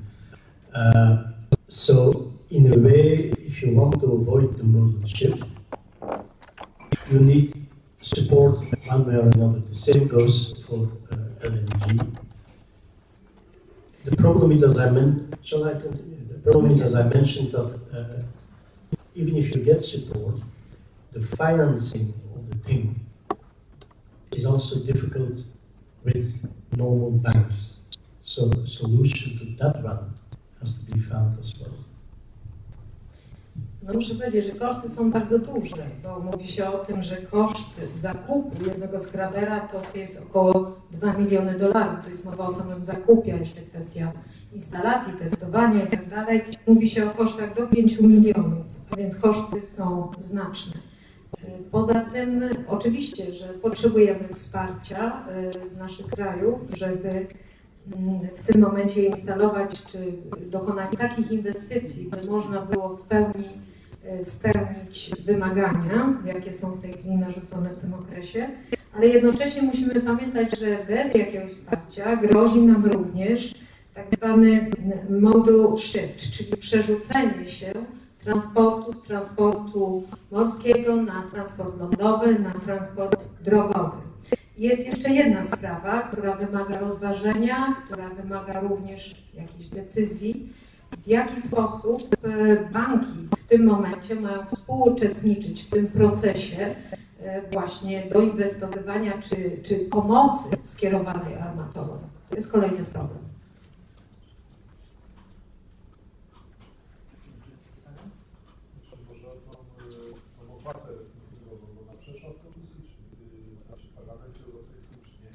A question, what about this recycling fee? Do you have the decision? Have you heard about it? Has it been passed, adopted or not? You see a big smile on my face. I just was informed that in the discussions in Parliament, the amendments 31 and 32 on the fund were rejected.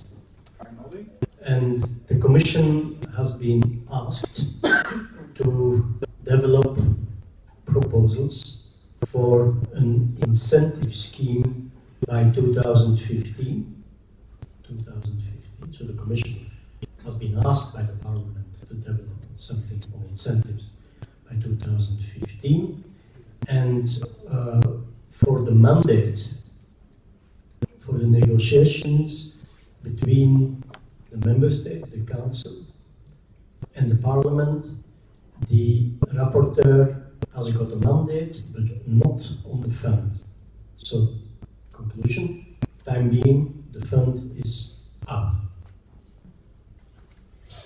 Jak widział Pan po szerokim uśmiechu na mojej twarzy, zostało to odrzucone. Tu chodziło o punkt 31 i 22. Zdecydowano się na opracowanie propozycji pewnych działań zachęcających, pewien program, tak zwany incentive scheme, który ma być opracowany do 2015 roku. Będą w tym czasie prowadzone negocjacje między państwami członkowskimi, Radą i Parlamentem. Perhaps I should add something to this. It's not a question whether we have to pay or don't have to pay. It is of course a problem, but the main thing is that if the fund would have been accepted and eventually transferred into EU law, then the recycling states in Asia will never ratify the Hong Kong Convention, which means that globally you are back at square one on improving recycling conditions in the world. And the idea of shifting recycling from Asia to Europe doesn't make sense at all in practical terms. Także fakt, że ten fundusz, ta koncepcja funduszu została odrzucona, jest bardzo korzystny, ponieważ większość, jak wiemy, złomowania statku odbywa się w Azji i tutaj mamy konwencję Hongkongu. Gdyby ten fundusz w tym momencie został wprowadzony, prawdopodobnie nie zostałoby to wszystko ratyfikowane, ta konwencja o recyklingu przez wszystkie państwa, a więc nie doszłoby do poprawy de facto sytuacji. A musimy zdawać sobie sprawę, że jest bardzo mało prawdopodobne, by złomowanie statku przeniosło się z Azji do Europy.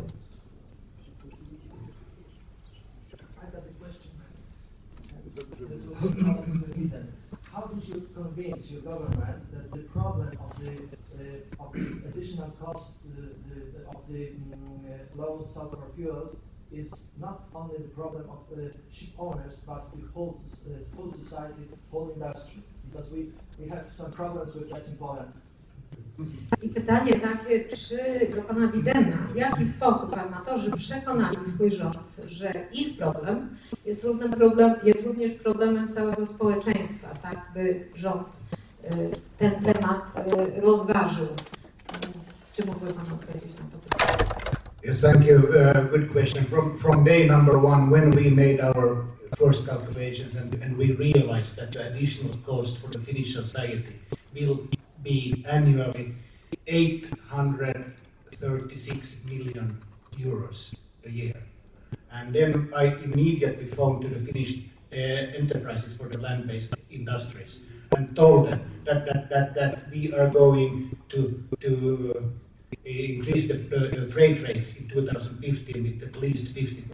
So, oh, then we must do something together. And we made an impact assessment, and we also involved our Ministry of Transport and Communication together with the land-based industry. And they didn't believe us, so they made an own impact assessment. And when it was done, they come to absolutely the same figures. And after that, they realized, no, something must be done, and because they have been a very active part of the Marpol Annex 6 decision in NEPC 58, so they were very ashamed. That's why I think that we have so good cooperation now. Thank you. Kiedy przekazaliśmy, że nasze koszty roczne armatorskie wzrosną mniej więcej o 846 milionów i że w związku z tym w następnych latach stawki frachtowe wzrosną o 50%, wzbudziliśmy zdecydowane zainteresowanie, że coś trzeba z tym frontem zrobić. Przeprowadziliśmy ocenę oddziaływania tych kosztów później na stawki i oddziaływania całości realizacji tej dyrektywy przez nas. Wzbudziło to zainteresowanie ministerstwa, aż z drugiej strony uważali oni, że nasza ocena oddziaływania może być trochę przesadzona. W związku z tym przeprowadzono od strony rządowej kolejne badania oddziaływania, oceny oddziaływania, no i okazało się, że wyniki były w zasadzie takie same. W związku z tym, ponieważ nasz rząd przykłada dużą wagę do realizacji postanowień, na przykład Marpolu części 6, w związku z tym zdecydowano się na podjęcie działań. Czy są jeszcze jakieś pytania? Pan dziennikarze? Jako że będę przygotowywał komunikat później, chciałbym prosić pana dyrektora Francisa Zacharię o wypowiedź, jak to się w Danii robi, że się konkurencję zostawia w farwaterze, promując eco-ships, eco-friendly ships, zwiększając skalę itd. I od strony polityki rządu. So, Mr. Zachary, I have a question to you. How does the Danish authority do it, that you're so eco-friendly, you're eco-oriented on one hand, and on the other hand, you leave competitors in the water, we're behind in the water, right? How do you do it? Well, thank you very much. I think you're too friendly. Może to zbyt korzystna ocena sytuacji. But of course, we have worked many years on what we call quality shipping, and the whole idea of having eco-friendly and also friendly to the crew makes a better business. It's something we have worked on many years. Prawdą jest, że fakt, że zwracamy dużą uwagę na to, żeby mieć tak zwany quality shipping, czyli wysokiej jakości żeglugę, zarówno przyjazną dla środowiska, jak i dla pracowników. I wydaje mi się, że to procentuje. But of course, it's very difficult to retain the ships under Danish flag.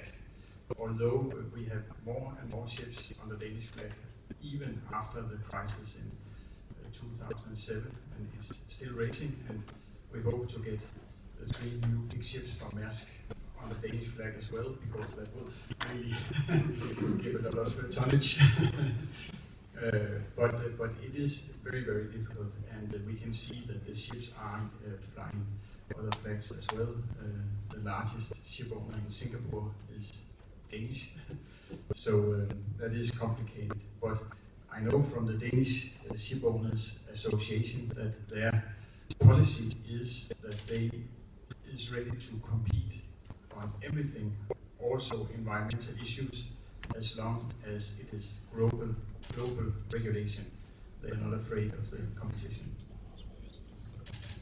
Rzeczywiście sytuacja, jeżeli chodzi o ilość statków pływających pod duńską flagą, była trudna, w szczególności po kryzysie, który rozpoczął się w 2007 roku, ale mogę powiedzieć, że w zasadzie przybywa nam powolutku statków. W tej chwili liczymy na to, że może Merska, jest to ogromny tonaż, olbrzymia flota, może zechce pływać pod naszą duńską flagą.